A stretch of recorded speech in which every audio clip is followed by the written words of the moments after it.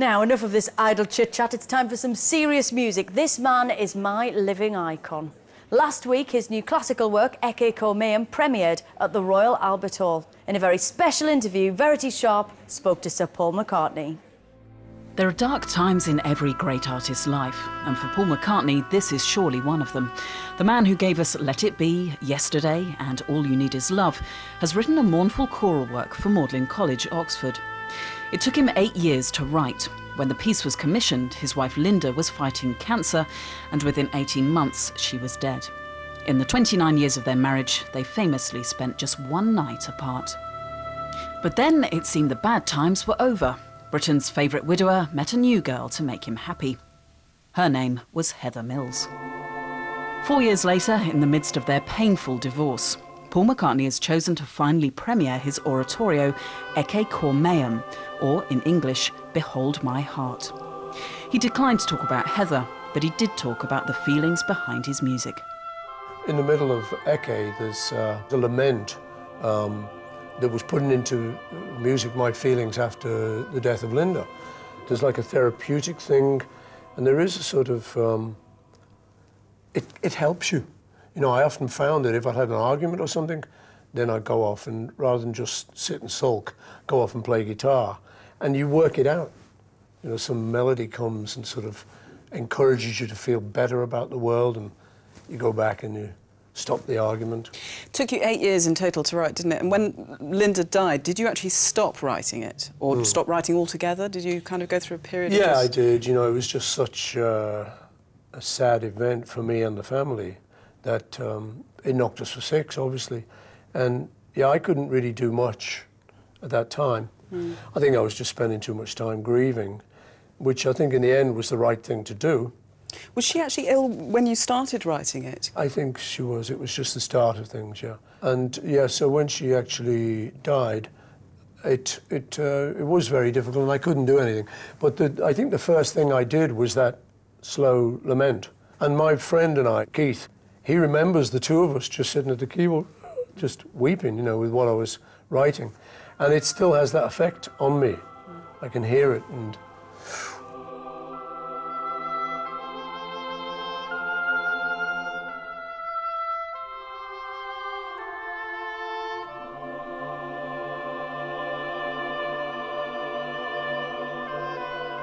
Your mum died of cancer, didn't she, when you were 14? And was that not when you first ever picked up a guitar to kind of express grief? Yeah, it was around about that time, yeah.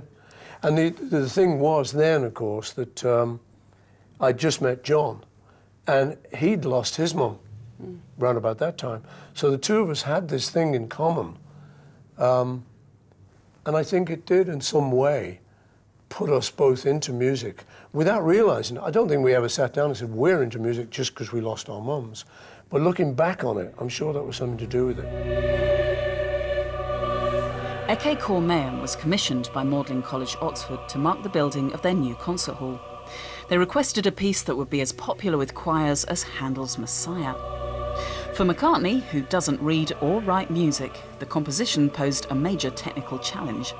Writing a melody for a sort of 3 or 4 minute pop song and then writing a 4-movement oratorio, it's quite a different thing, isn't it? Do you kind of seek advice on how to structure it, or, you know? Oh, yeah. I can know a melody and I can put it, because I've got a synthesizer that can do anything, so I can put my melody on, let's say, a French horn, and I can go out of his range.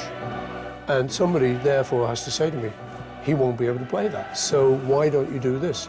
And you revised Ecce after the first performance, didn't you? The initial performance, the Magdalen performance. It needed quite some revising, actually. I did it originally for the boys' choir for Magdalen, and so we tried it out there. And the little boy who had the lead treble part couldn't come on the second half. I'd overdone it. Oh, no. You know, I'd just written too much for him. I thought, this sounds great. And the poor little kid, flaking out. So I had to go back and think, wait a minute, got to give the kid a rest, and the other kids. If I was to take lessons, those are the kind of lessons it would be good to know. Ecce Cor Meum has divided the critics, just like Paul McCartney's previous ventures into classical music. In 1991, he surprised his pop fans with the Liverpool Oratorio, an autobiographical work that premiered at Liverpool Cathedral.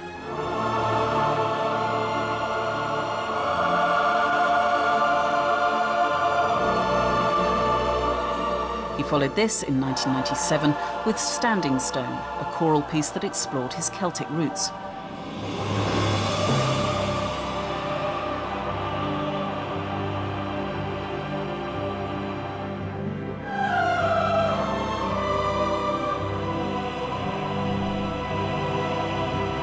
Did Linda love classical music?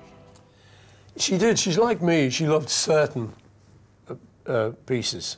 We kind of knew the more popular repertoire that people know, but weren't very knowledgeable about it. But you know, I come from a family where my dad at home, he was more of a jazzer. He was into 20s jazz, you know, and you'd get on the BBC, there'd be some classical music with, he said, get that bloody stuff off. And he'd go right to the radio, turn it off. So that was my classical education. Not very promising. As I started to get into writing and did things like Yesterday and Eleanor Rigby, that I started to appreciate working with orchestral musicians. I think at first we were a bit in awe of them. You know, wow, you know, they're real musicians and we're not. In fact, there's a weird little thing on the EMI recording desk that on the end of the desk, it used to have a little lever, tiny little thing, and it used to say pop or classical. And we used to get quite uptight. We said, what have they got that we haven't? What are you giving these classical people? Yeah. Years after it was explained to us, no, it's just a different kind of EQ. You know, in pop we use a more trebly kind of EQ. Classical, it's a more smooth. Yeah. You know, all right then. Yeah. But it was us and them, definitely. But then we started working with them and realised they're all people, they love music. And actually, as time's gone by, the two worlds have come together. There's still that funny old world there of classical music criticism, which can be a bit of a lion's den, I think, can't it? I mean, how does it strike you? Because, you know, do you feel that you are perceived as a pop musician who's now trying his hand at writing well, I don't mind pieces? that, you know, because that's where I came from and that's who I am. You know, I still go on tour as a pop musician, so I'm proud of that. You know, I think, you know, if you want any answers, you look at some of the records we've made, you know, with the Beatles particularly, and then with Wings and since. And I think there's some good composing in there, whether you like it or not. I mean, why should I keep out of their field if someone asks me to do it? Particularly, there's my excuse right there. But also, I think that's pure snobbery. It's like, you know, because you weren't classically educated, you shouldn't be attempting to write this. In the same way, does sort of being Paul McCartney get in the way of what you actually want to do, if you know what I mean? Yeah, I think so. You know, but on balance, it's good. You know, in the early days of the Beatles, you could see it coming. You could see this fame coming like a tidal wave. I had to make a decision. Do I want to just keep my privacy and be a private person and get on some other way in life? Or do I like this too much to stop? And that was the decision I made. So then you have to take what people got, the price of fame.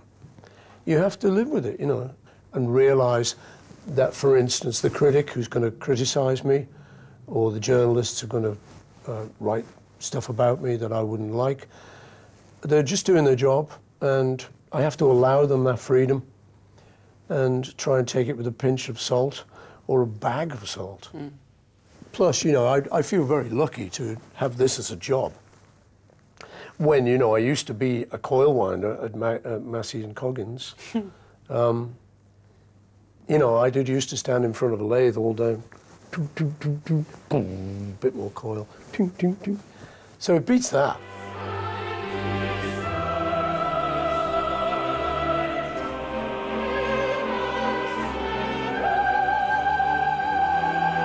Paul McCartney has been a cultural icon since his early 20s. Now, aged 64, with his personal life dissected by the newspapers, he seems determined to direct our attention to his first love, music. So, beneath the media frenzy, is there a message in Ecce Cormeum? Really, in some ways, it's an extended love song. It's talking about love most of the time. It's the hippie's dream, you know, it's peace and love. It's what I still believe in. I think it's what a lot of people still believe in. So if there's a message in just a couple of words, it would be that. Moving stuff from Macca. I'll be voting for him as my living icon. Who are you going to vote for as yours?